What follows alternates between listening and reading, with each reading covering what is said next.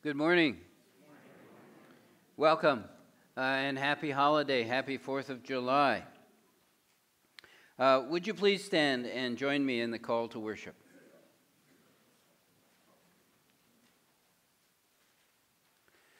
O come, let us sing unto the Lord. Let us heartily rejoice in the strength of our salvation.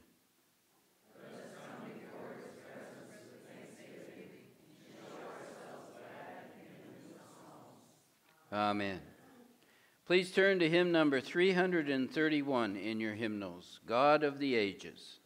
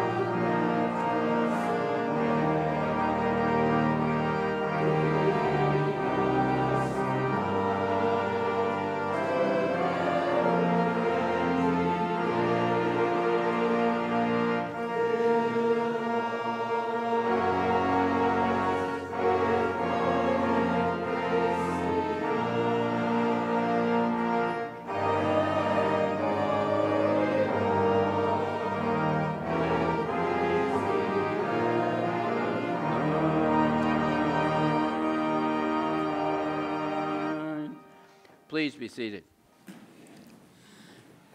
Good morning. Welcome to our church today. There's a few announcements. We still have 2 security openings for Fleas are Thursday, July 13th, Monday, July 17th, from 7:30 to midnight, and you can see Dave Vogt. And there's going to be a Fleas are meeting in the fireside room, 10:45 this morning. And Carolyn wanted to remind you that name tags. It's so nice to have name tags so we know everybody. And you can either contact Carolyn, you can sign up in the narthex, or you can go to Laser Innovations.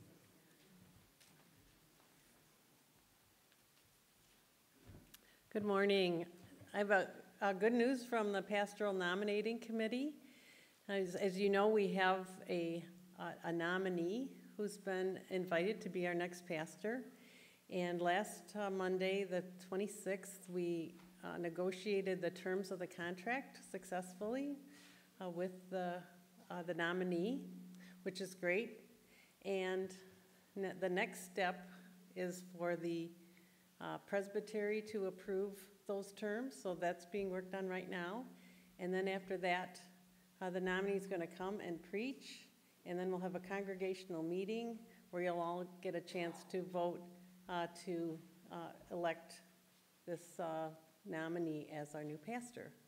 And that meeting is going to be August 13th, so mark your calendars. Thank you. Should I say something about the funeral?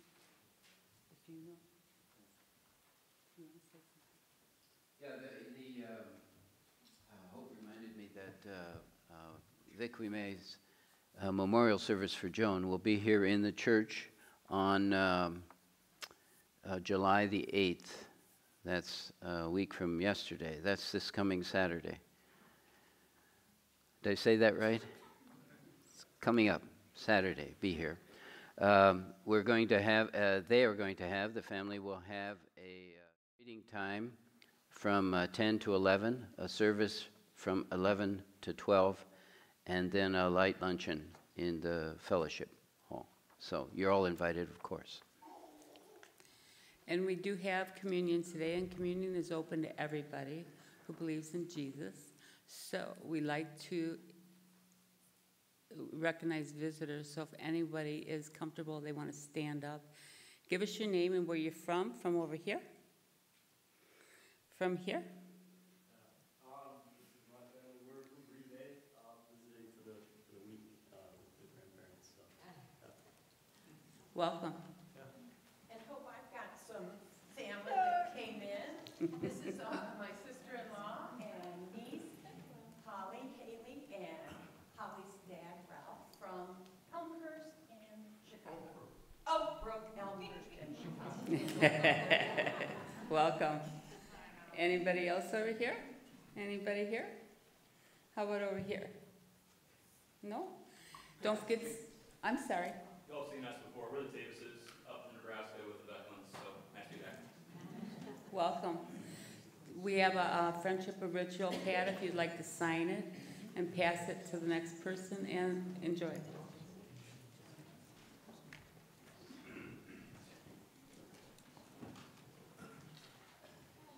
I guess that I had such a good time welcoming Bob and Judy Prentice last week that I decided to do it again.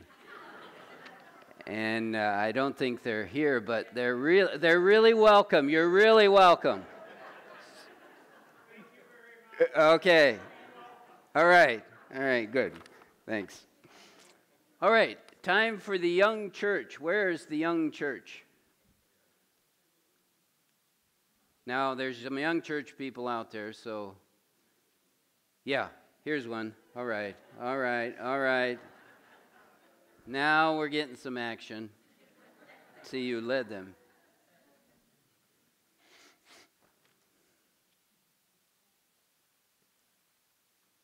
All right. You can sit right here. Good. Hi. Come on. Yeah. You sit here. Okay, I want to check and make sure nobody's escaping here. All right. Okay. Now, I just wanted to say something. Today we are doing something that's very important in a church. What we're going to do today is welcome a new elder, a new member of our session. And so I am going to talk a bit about that in the sermon in a minute. But I wanted to remind you, because you might get confused. You might say, well, an elder. What's an elder? Is that a really old person? Well, he's a little old. But that's not what elder means in this case. You remember a couple weeks ago, you were here, I think.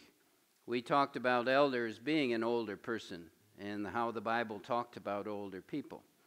But in this case, an elder is not necessarily a real old person, but an elder is someone who's wise and smart. And we use elder that way. We say this is a person who's not just wise and smart, but works to hear the voice of God in what he or she does in terms of leadership of our church. So that's what this new person has been chosen to do, to be a good, wise leader who listens for the voice of God, and we call that an elder, not just an old person, but a wise person. You got it? Yeah.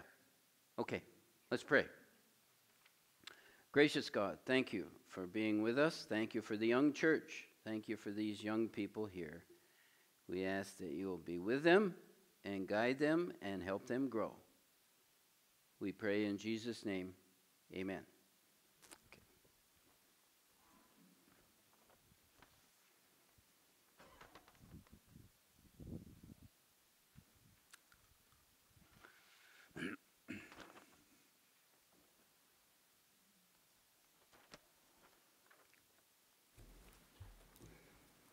Today's first lesson is from 1 Timothy chapter 3, verses 8 through 13. Listen now to the words of Paul. Church helpers must also have a good character and be sincere. They must not drink too much wine or be greedy for money. They should hold to the revered truth of the faith with a clear conscience. They should be tested first, and then if they pass the test, they are to serve. Their wives also must be of good character and must not gossip. They must be sober and honest in everything. A church helper must have only one wife and be able to manage his children and family well.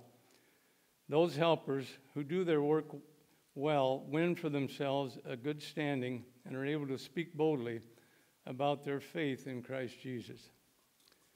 Our second lesson is from Romans chapter 12, verses 1 through 8. And again, the words of Paul. So then, my brothers, because of God's great mercy to us, I appeal to you. Offer yourselves as a living sacrifice to God, dedicated to his service and pleasing to him. This is the true worship that you should offer. Do not conform yourselves to the standards of this world, but let God transform you inwardly by a complete change of your mind. Then you will be able to know the will of God, what is good and is pleasing to him and is perfect. And because of God's gracious gift to me, I say to every one of you, do not think of yourself more highly than you should. Instead, be modest in your thinking and judge yourself according to the amount of faith that God has given you. We have many parts in the one body, and all these parts have different functions. In the same way, though we are many, we are one body in union with Christ, and we are all joined to each other as different parts of one body. So we are to use our different gifts in accordance with the grace that God has given us. If our gift is to speak God's message, we should do it according to the faith that we have. If it is to serve, we should serve. If it is to teach, we should teach. If it is to encourage others, we should do so. Whoever shares with others should do it generously. Whoever has authority should work hard. Whoever shows kindness to others should do it cheerfully. Here in today's readings, may God grant us understanding.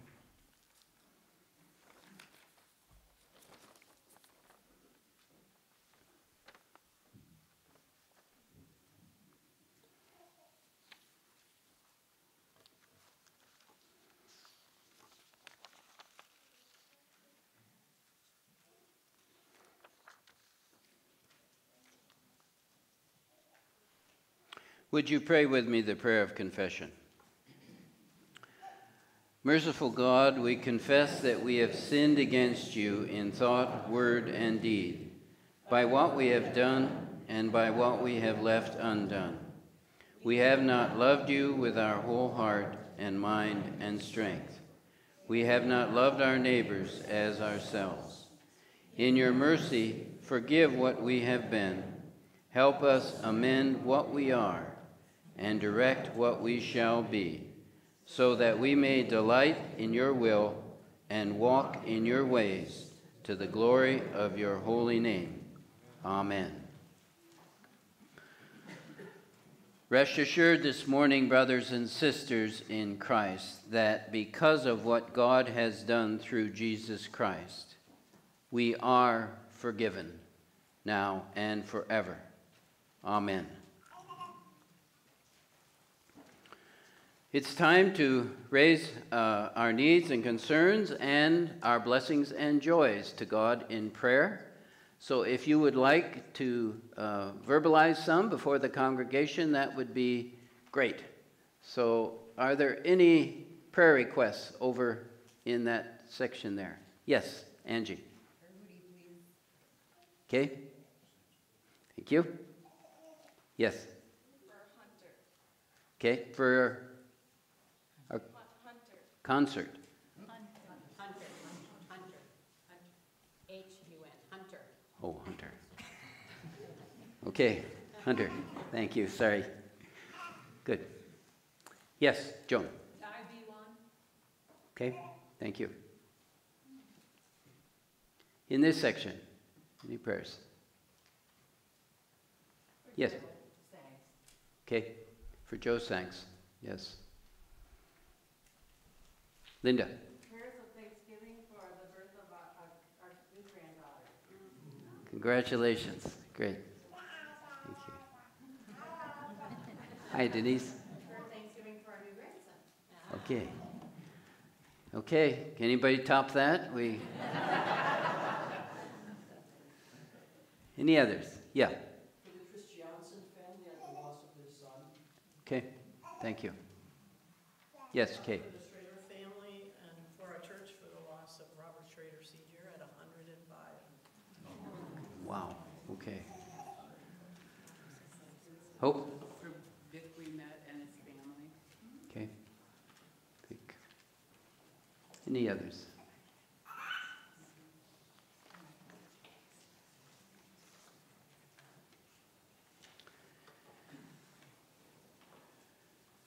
Join me in prayer.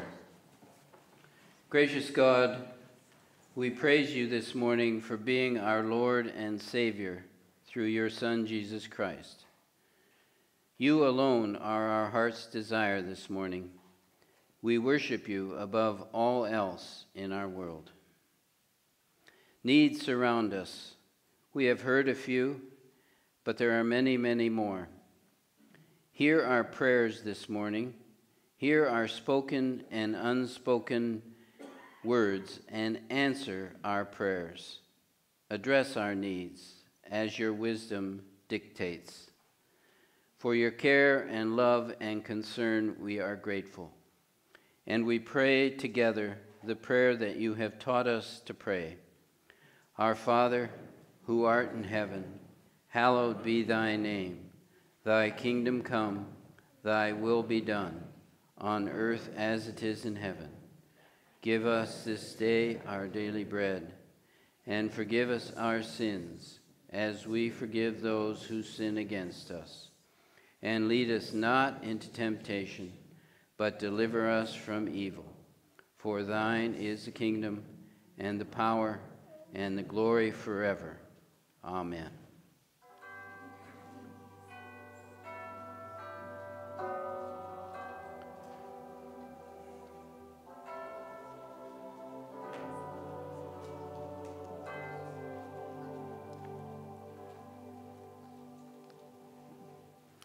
Would you stand, please, if you're able, and sing hymn number 340, This Is My Song.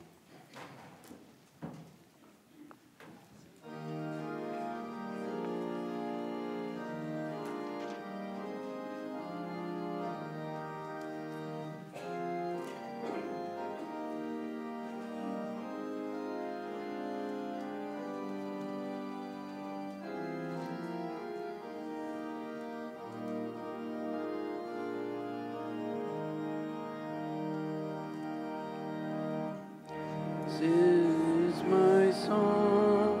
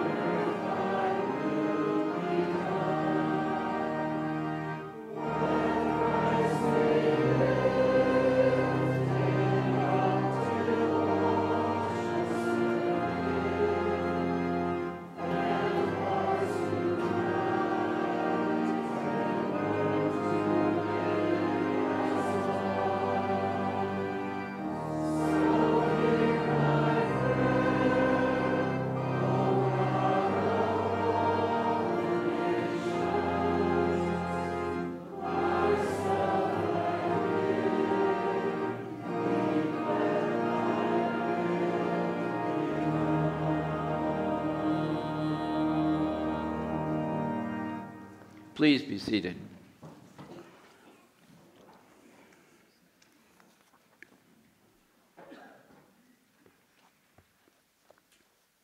I'm reading from Paul's letter to Titus.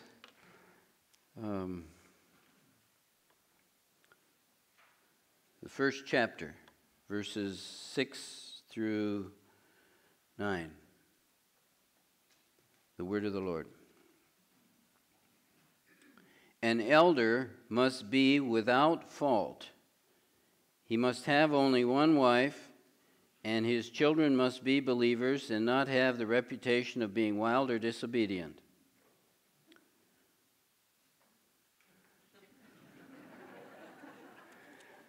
For since a church leader is in charge of God's work, he should be without fault.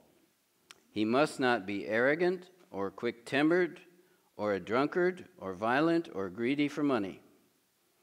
He must be responsible, hospitable, and love what is good. He must be self-controlled, upright, holy, and disciplined. He must hold firmly to the message which can be trusted and which agrees with the doctrine. In this way, he will be able to encourage others with the true teaching and also to show the error of those who are opposed to it. The word of the Lord. Now, as part of our vetting of Bob Dannenberg, I did check with his wife as to whether he's perfect or not. And he isn't. But we'll talk about that in a minute. We'll see what we can make of that scripture passage. I thought that we would spend some time this morning. I put off our Revelation sermon another week, since this is an important thing. Appointing a new session member is an important thing for our church. And I wanted to remind you of some things regarding the leadership of our church that you probably already know, but maybe it's helpful to hear it again once in a while. As you know, everyone who is baptized in this church, is a member of this church, whether it's a little baby or a teenager who didn't get the chance to get baptized, or an adult. When they are baptized in the church, they become members, and they are expected, you are expected, those of you who are members, to serve, to do some kind of ministry that contributes to the body of Christ.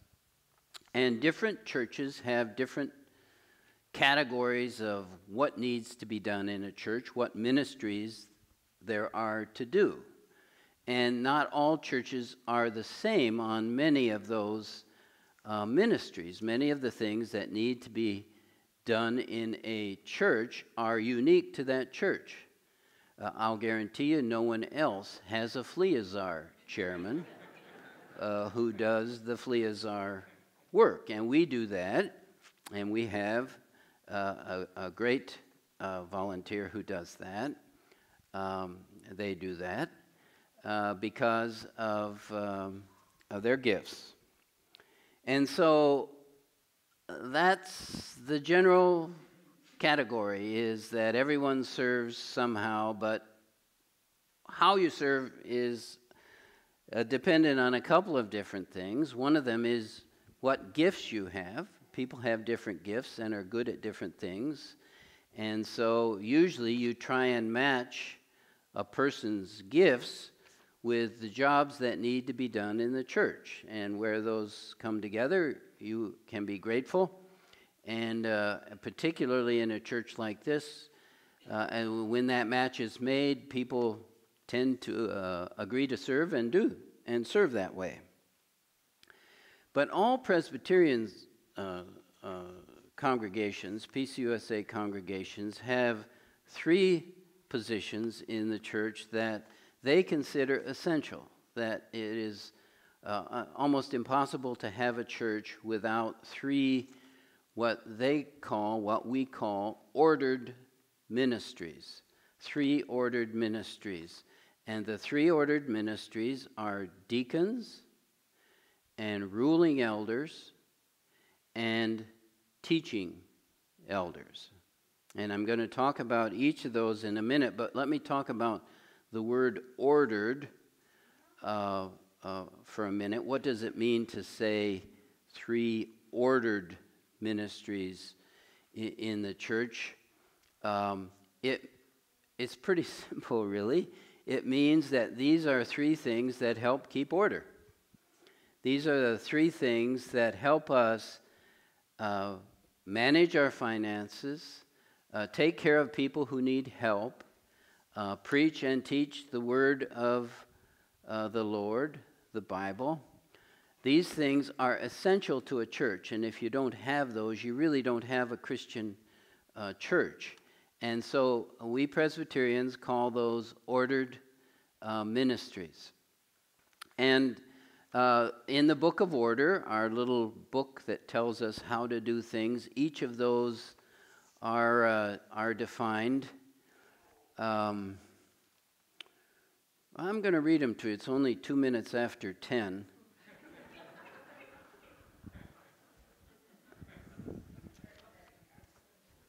You know, I'm really cautious about this. The 3 ordered ministries are deacons, ruling elders, and minister of word and sacrament. Here's what the Book of Order says deacons do. The ministry of deacon, as set forth in Scripture, is one of compassion, witness, and service, sharing in the redeeming love of Jesus Christ for the poor, the hungry, the sick, the lost, the friendless, the oppressed, those burdened by unjust policies or structures, or anyone in distress.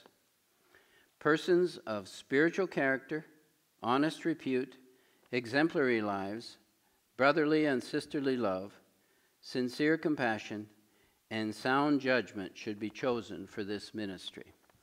If you have to, the Book of Order kind of boils all that down to a 3-word phrase and says that a deacon is someone who shows compassion and service.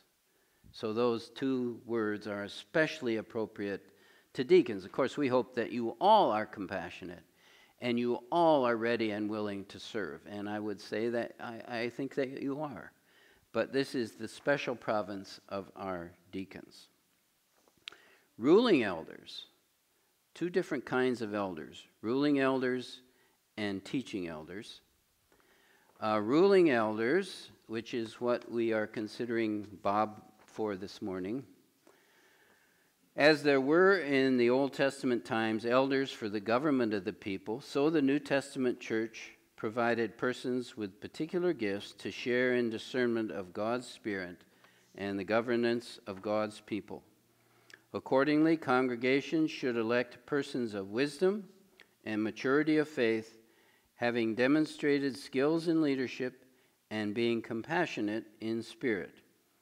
Ruling elders are so named not because they lord it over the congregation, but because they are chosen by the congregation to discern and measure its fidelity to the Word of God and to strengthen and nurture its faith and life. So if we had to boil that down to 2 words, the Book of Order says the 2 words are discernment and governance. A willingness to lead and a certain amount of knowledge about governing an organization as complex as this church would be. And then, drum roll, the 3rd essential ministry is the teaching elder, which is also called the minister of the word and sacrament.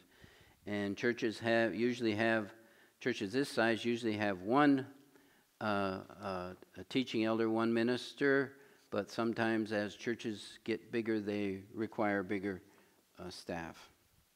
The Book of Order says this about ministers of word and sacrament.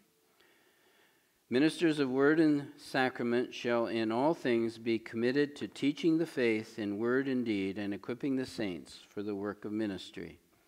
They may serve in a wide variety of ministries as authorized by the presbytery, where they serve as preachers and teachers of the word, they shall teach and preach the faith of the church, so that the people are shaped by the pattern of the gospel and strengthened for witness and service. And if you had to boil that job, the teaching elder job, down to 2 words, it would be teaching and pastoral care.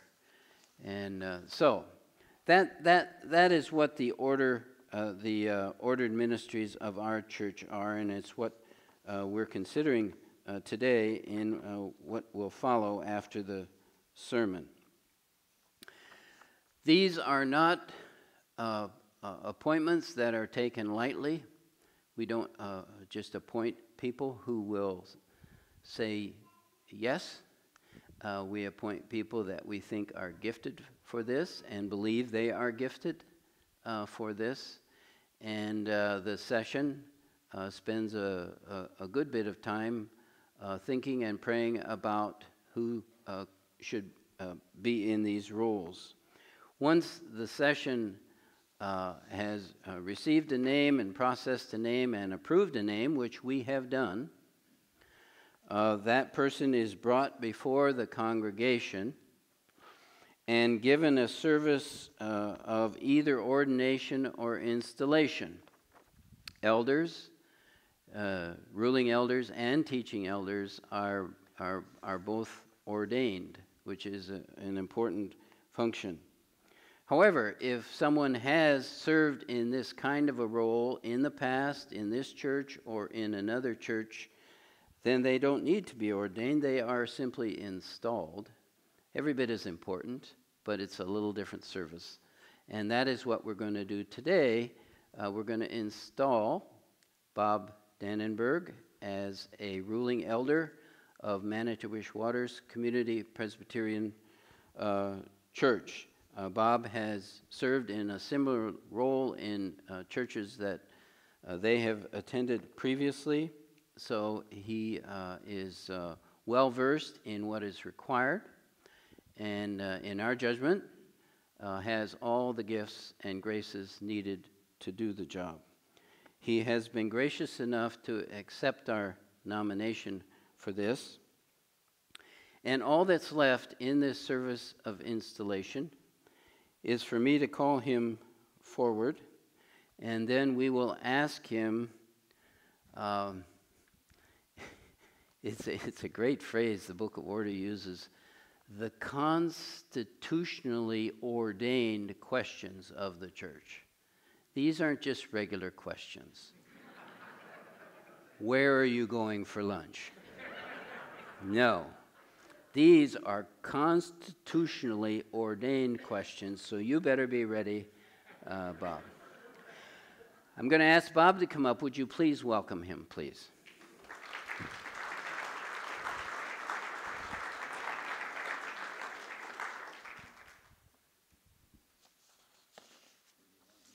Let's go over here. I had to get my constitutionally ordained questions.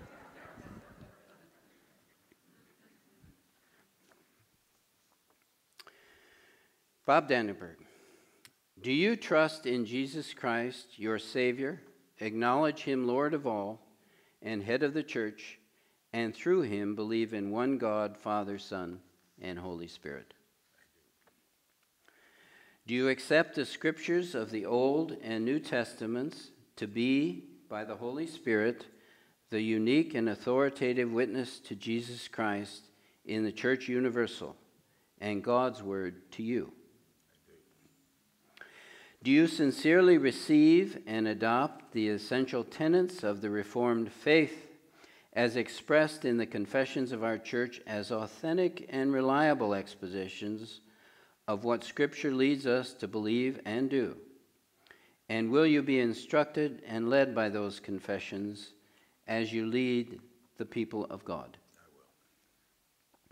Will you fulfill your ministry in obedience to Jesus Christ under the authority of Scripture and be continually guided by our confessions? Will you in your own life seek to follow the Lord Jesus Christ, love your neighbors, and work for the reconciliation of the world? I will. Do you promise to further the peace, unity, and purity of the church? Yes. Will you pray for and seek to serve the people with energy, intelligence, imagination, and love? I will. And will you be a faithful ruling elder, watching over the people, providing for their worship, nurture, and service? Will you share in government and discipline, serving in councils of the church, and in your ministry will you try to show the love and justice of Jesus Christ? I will. Now, you all have 2 constitutional questions also. If you can turn around, Bob, and we will face the congregation together and ask them these 2 questions. Do we, the members of the church, accept Bob Dannenberg as a ruling elder, chosen by God through the voice of this congregation to lead us in the way of Jesus Christ?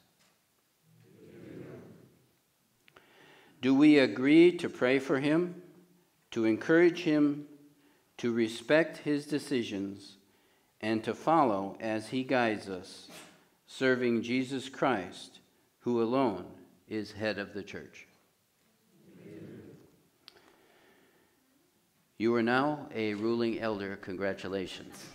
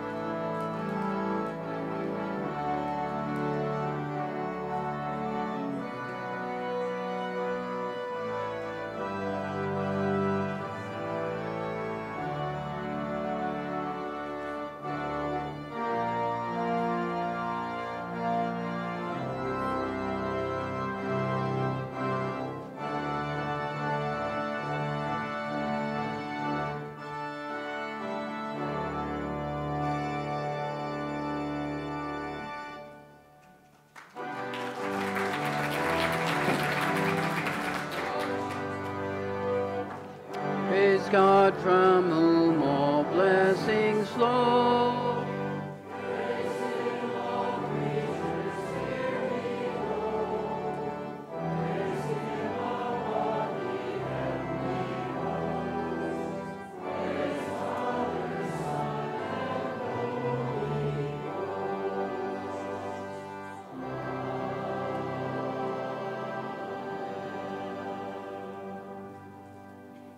Please join me in the prayer of dedication. Blessed are you, God of all creation. Through your goodness we have these gifts to share. Accept and use our offerings for your glory and for the service of your kingdom. Blessed be God forever. Amen. Thanks.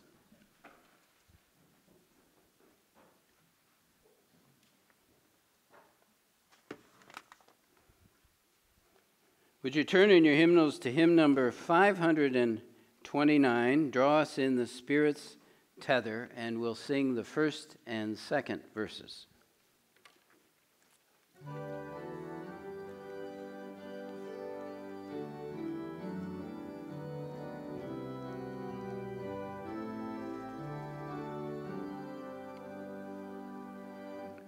Draw us in the Spirit's tether.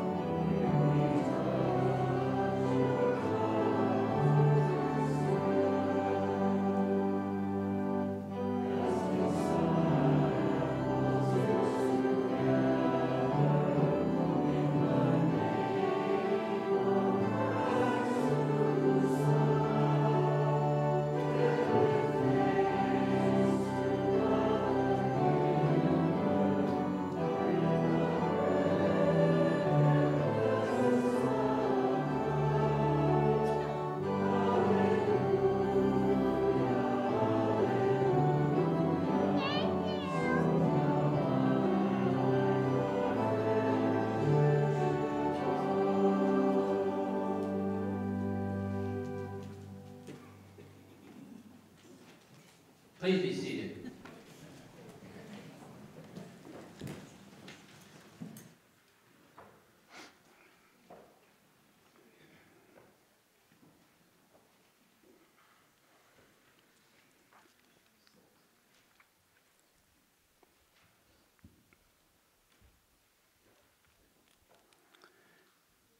Jesus Christ the Lord has prepared this table for all who love him and trust in him alone for their salvation.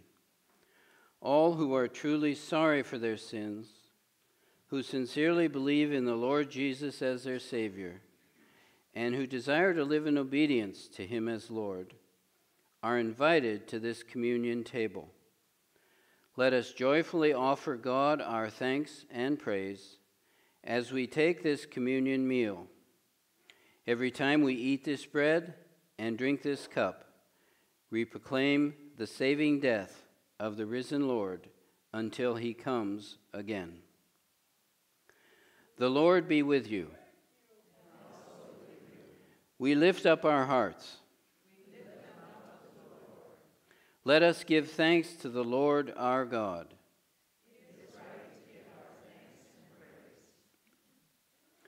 Hear the words of the institution of the Holy Supper of our Lord Jesus Christ. The Lord Jesus, on the night of his arrest, took bread, and after giving thanks to God, he broke it and gave it to his disciples, saying, Take, drink. Take, eat. This is my body given for you. Do this in remembrance of me. In the same way, he took the cup, saying, Take, drink. This is the new covenant sealed in my blood, shed for you for the forgiveness of sins. Whenever you drink of it, do so in remembrance of me.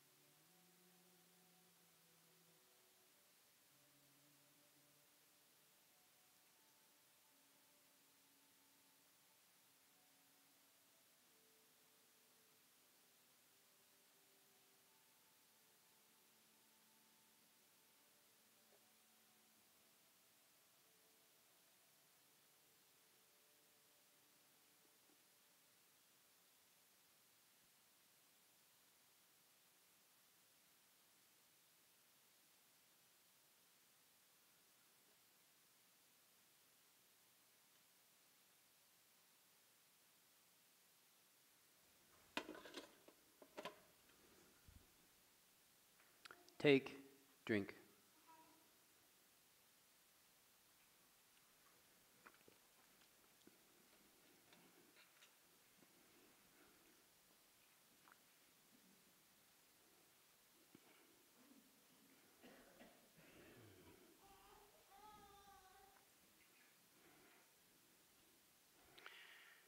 Will you please join me in the post-communion prayer? We praise you, God, for this heavenly banquet that you have so freely given us. Thank you that we carry in our hearts the riches of this eternal goodness. May we pour it out wherever we go, lighting up the darkness with truth, offering hope where there is despair, and weaving your unconditional love into all we do. Send us now in the power and strength of the Holy Spirit. May we live to be all that you have destined us to be. In the name of Jesus we pray. Amen. Would you stand, please, and sing the third verse of hymn number 529, Draw Us in the Spirit's Tether.